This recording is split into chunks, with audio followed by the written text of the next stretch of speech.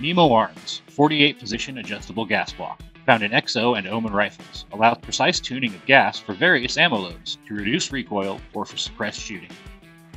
For non-suppressed shooting, we recommend starting at the fully closed position. Then turn, counterclockwise, about 25 clicks. Fire a few rounds and watch where your casings are ejecting. If the casings are ejecting to the front of the rifle, there is too much gas. If the casings are ejecting to the rear of the rifle, there is not enough gas.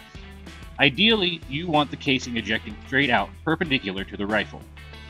If you are shooting a lighter grain projectile, you may find you need to add gas. We recommend adjusting about 3 clicks at a time. For suppressed shooting, you will want to limit the amount of gas. We recommend starting at 5 clicks from fully closed. Test fire to see if your casings are ejecting perpendicular and adjust as necessary. As carbon accumulates, you may need to increase the amount of gas to maintain proper cycling.